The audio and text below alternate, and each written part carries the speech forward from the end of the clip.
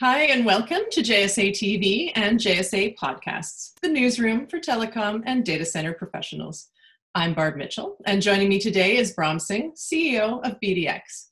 Braham, thank you. Thank you for joining us. Hi, Barb. Lovely seeing you again after PTC, I guess. Yes, it was a couple months ago, a few months ago now that we saw each other in Honolulu at PTC, and wow, a lot's happened in the world since then. And yes. You know, just before we get into so many of your great updates, it would be, you know, I think our listeners would be interested to hear just how you've been managing. You're headquartered in Hong Kong, so close to where the COVID story began. So just how have you been, and how have you been managing through? Hong Kong has weathered it. Hong Kong is, has had experience from the SARS days. So people have been extremely responsible. We've kept the fatalities here minimal. The real outcome here, Barb, has been that not just in Hong Kong, but in countries across the globe, data centers are now a critical facility, not just for my customers, but for the country, because of the huge uptick in internet traffic, and the way customers are now sweating their IT infrastructure. So it's been busy. While people are under almost like house arrest, we have been extremely busy in keeping these facilities running and in getting new facilities on board to meet this huge uptick in IT demand. Yeah, you certainly have been busy. We've heard lots of news from you already this year, and just this week you announced a new data center expansion in Singapore, the acquisition of the Telstra data center. Can you tell us a little bit about that? Oh, it was a textbook win-win, Barb. Telstra found data centers to be a distraction from their core business, which is running a global network. So they were divesting their data center assets. At the same time, they had to be extremely careful because they have a large footprint in these data centers. So they just can't give it willy-nilly, sell it to the highest bidder.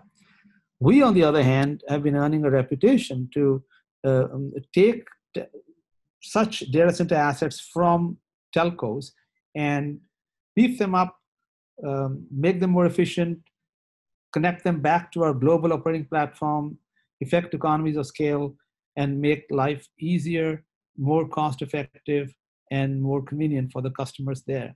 So I guess our reputation preceded us. Telstra and us had a meeting of the minds, and it was a wonderful win-win for both sides. And, two friends came together, and they sold the asset to us, and they're still there as in the data center, and it's been wonderful. Yes, this was a good transaction.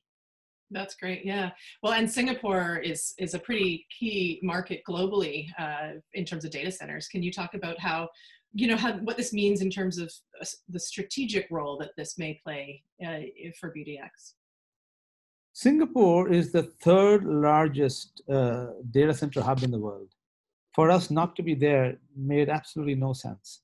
So when my colleagues, when they check out a city for its contribution to digital transformation, they look at a variety of indicators. They look at the internet traffic to and fro. They look at the cloud connectivity and whether it's just being used for games or is it being used for actual commercial transactions, and people are really sweating their assets in the cloud in that location.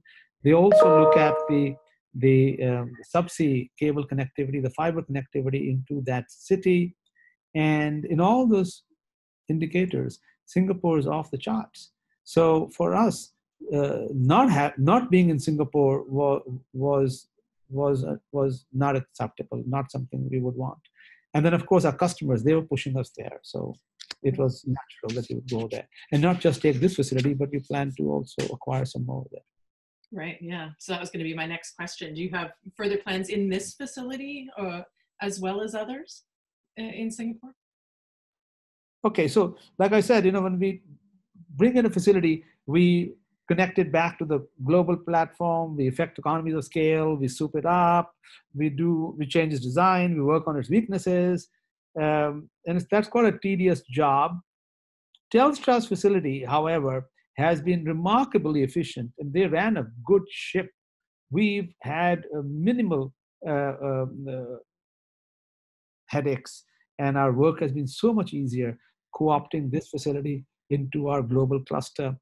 We are focusing, therefore, just on expansion. When it comes to this particular facility at Paya Lebar in Singapore, all we are focusing on is how do we build out 2 more floors, bring in more power, and fit it out for the customers who are hankering to get in there. So that is as far as this facility goes. As far as Singapore goes, we need 1 more location at least in Singapore, and we are hunting, we're looking out. So if you know anything, let me know. Okay, I will. And so just to sort of come back to BDx and the offerings, which we would call your signature offerings, really. So those would be, the BDx Armour, the single pane solution, the Federated SDN. Can you talk about how those specifically will help enterprises that are looking to expand into Southeast Asia? Sure. So they specifically help enterprises through their digital transformation, right? So let me explain. So my guys, they've cut 3 keys, they call it. So key number 1 is the BDx Armour. What does this do? This gives a protective coating across the customer's IT infrastructure. Doesn't have to be on our location. It can be in a BDx data center. It can be in a third-party data center. It can be in the public cloud. And as long as he's my customer, we then protect this whole infrastructure of his under BDx Armour. The second key is what you mentioned as the Federated SDN. So what does this do? We have these APIs hanging from every one of our data center. Any carrier can come to the Singapore data center, the one in Nanjing, the one in Guangzhou, the one in Hong Kong, and simply connect into our in-house SDN and then become part of our connectivity offering. And customers can use a variety of carriers of their choice. It can be Telstra, it can be HGC, it can be PCCW. Whoever is connected to us, the carrier can use it to connect these various assets I spoke about, and make it, and have a cluster that he can manage through SDN connectivity. So then, how does he do this? So then we come to the third key. The third key is what we call the BDx Single Pane. One portal, the customer goes on the portal, and now these data centers that have been connected over the Federated SDN, protected by the BDx Armour, he can go and manage them. He can decide, I want this rack in Hong Kong to connect to my racks in Nanjing or to Singapore, or I want to connect them to Global Switch in Amsterdam, and he can do that with a click from the SDN portal, and this is how, from the BDx portal, and this is how we help the customer on his transform and become more. His hybrid solutions are now, he's not just looking at one rack, he's looking at racks, he's looking at the cloud, he's looking at third-party racks, and he's connecting to all of them. So with all of that, you have your offerings, you have, and I love that, the 3 keys, it's so clear, your value proposition to your clients and to the industry, and you've already been expanding so quickly. I mean, we're only, a third of the way through the year. What does the rest of the year look like for BDx? So, Barb, you've forgotten, and we also forget many times that we're barely a year old, right?